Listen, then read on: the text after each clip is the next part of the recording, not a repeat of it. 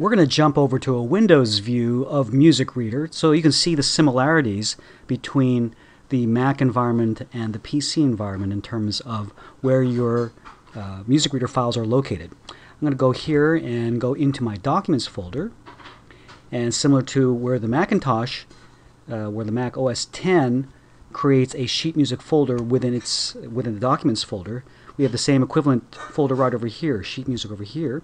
You can see my entire library is located this way. Now, if I'm need to jump directly to a piece and I want to open up the program first, I can do so by simply going here, and I can just jump right into this sonata. Open that up, and by scrolling by, I can very quickly see the composer, the title, the catalog information, the key signature, and all that good stuff, so that this gives me a way of directly opening the music from within the source file folder. So that's another strong reason for giving detailed names for your pieces as part of the file name. And here we go. This is actually another version I had as part of my CD sheet music collection, which I installed on my computer. So there you have it, the reason for the long file name. Now we're going to take a look at creating MusicReader files for more popular songs or for worship leaders. I'm going to take a look at a couple of hymns and to show you the various permutations. And I think this will apply for pop musicians as well. Okay, we're back in Music Convert, and now we're going to be working with a couple of worship songs, and specifically we're going to work in a couple of different versions of a hymn called the Church's One Foundation. I'm going to show you several versions of this hymn and how you can label them accordingly. This hymn is located in, I just downloaded it from the Reformed University Fellowship website. So let's go to the Downloads folder. You'll notice I'm navigating within, this is within the Windows window over here, but you can see I can navigate between my file folders by going up a level here. I can double, and if I want to go back up here just to show you, this is my user file. These are my user folders. Go to my downloads. I can just double click on that. Brings me to here. I can change the view to a detailed view, so if I want to just see my files according to when it was modified, I can do it that way. Here we go. Church's One Foundation over here. I'm going to go ahead and open and convert this into a MusicReader file format. Okay, so we just finished converting this to a MusicReader file. I'm going to go ahead and start naming this, going into the information icon. Instead of the default file name taken from the PDF, I'm going to give it a full name, the Church's One Foundation. And I'm going to give it an additional tag in the title called Lead Sheet. Okay. The composer is, I believe his name is Brian Moss. Okay. Now the lyricist is Samuel Stone. If I just wanted to go back and just check that, yes, that's correct. Okay. And I'm going to put this in as a hymn in the genre. Okay. For the instrument, I'm going to go ahead and leave that blank for now. Actually, maybe we'll just do this. We'll do voice. Okay. Oops, sorry. So used to doing that. Okay. And for instrumentation, I'm going to write this down as lead sheet.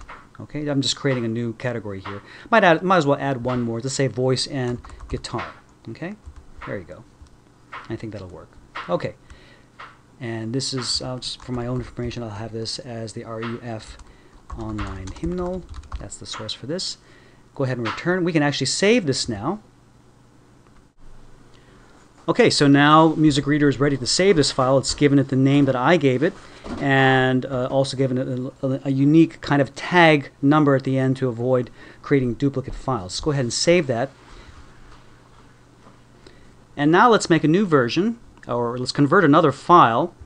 Go ahead and click on New over here. Go into the File option. And this time, I'm going to select this version over here. Okay. Okay, we've just converted this file, and as you'll notice, this is a different format. Same song, or same hymn, but this is written for a full piano score. So I'm going to go ahead and title that accordingly. The Church's One Foundation, but instead of lead sheet, I'm going to call this piano score. Okay. Brian Moss is the composer. The lyricist is Samuel Stone. Okay. This is a hymn, and for instrument we're going to give this voice and piano specifically. Okay, so you can see that we can differentiate between them. For instrumentation, we'll just go with this piano score. All right, and save it accordingly. All right. Now let's do one more, and this time we're going to use this version, the same hymn. Okay, we've converted this, but now we're using what's called an overhead format. This is something that can be projected so that everybody can follow along with the words and sing together. So we're going to go ahead and kind of label it accordingly. And we're going to call this overhead. Okay. This is Moss. Lyricist is Samuel Stone. Okay. And genre is a hymn. For instrument, we're going to call this choir. Okay. Instrumentation, we're going to just say overhead. I'm just creating a new category that way, and go ahead and save that. And there you have it. So let's go take a look, and I'll show you how the how MusicReader's advanced search function can help us quickly find just the right version that we're looking for. Go ahead, click on More. Let's go into MusicReader.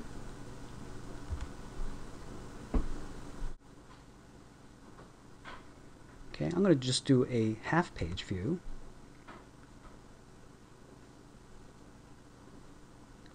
All right, so right now we're looking at the overhead version of this particular hymn.